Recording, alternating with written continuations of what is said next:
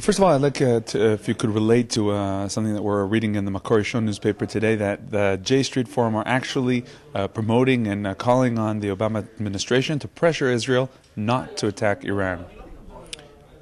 Well, I think it's inappropriate on one count to advocate taking any of the options off the table. I think that's the surest way that you're going to lead to a military option. Second of all, I think that it's irresponsible to invoke this position when you see the overwhelming sentiment and understanding of the American people, the American Congress, and the administration, as well as other governments around the world, who've come to see the reality of what the danger is and the potential danger of an Iran that is the leading state sponsor of terror, the leading violator of human rights, that threatens to destroy Israel and threatens the other Arab countries, moderate Arab countries in this region, as well as Muslim countries in its neighborhood, Europe, the United States. It's active in South America and around the world. Think of adding to that the nuclear weapons capacity.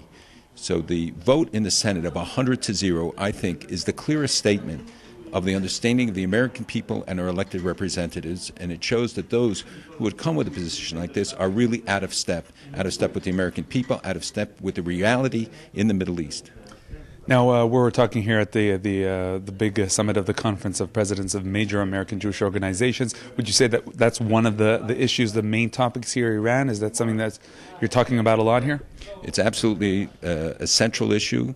It represents a danger to Israel, a danger to the region. We know the threats that they have made against Jewish targets and Israeli targets around the world. So clearly, on many levels, it is a primary concern right now and likely to continue to be so. In issues like this, do the Jewish organizations have any role, any say? The Conference of Presidents has had a lot to say for the last 20 years about Iran, trying to mobilize our governments and other governments to speak out on this issue, to mobilize support. We believe that we could have stopped this many years ago without facing the kind of deadlines that we are facing now, and watching more and more centrifuges coming online, watching them increase the capacity to produce enriched uranium and the missile capacity, the weaponization capacity to deliver those nuclear weapons to distant places. So I think it is a responsibility we all have to weigh in. I think it's possible to express whatever point of view you have, but it has to be done responsibly and with an understanding of the realities of the region, and most importantly, and this is where I think the divide comes, that you have to understand, how do the Iranians see it? It's not enough for us to express our views. We have to think about how it's perceived. Is it perceived as weakness? Is it perceived as a lack of will and determination, as Ahmadinejad has said, as Haniya, as Osama bin Laden, as others, who read the statements of the West, as well-intentioned as they may be, but they see it as signs of weakness, which they will exploit.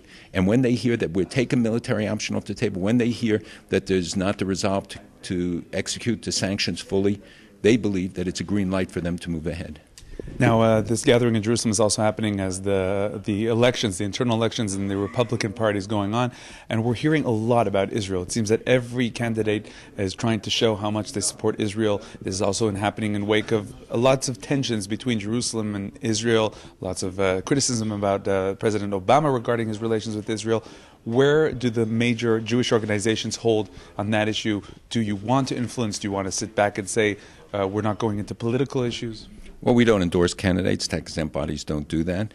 We meet with all of the candidates. We have hosted them. We continue to engage with them, Republicans and Democrats. You also have to remember we have a very important congressional election this year, and with reapportionment and with many retirements, there will be a new Congress after this coming election. It's also many months away, and in politics, a month is a lifetime, let alone 6-7 months, so much can happen. Our job is to try and reach out, to educate, to advocate with the candidates, and then to go to the polls and vote as people wish. And the issue of the support for Israel is an issue that you want to be on the table and that people will continue to be talking about? Well, I think amongst the Republican candidates, they've expressed very strongly pro-Israel views and positions. And I think the administration, President Obama laid out in his speech in the United Nations.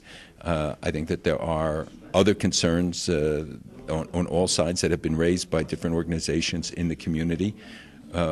We believe that Israel is a consensus issue in this election, that all of the parties have expressed strong support for the U.S.-Israel relationship.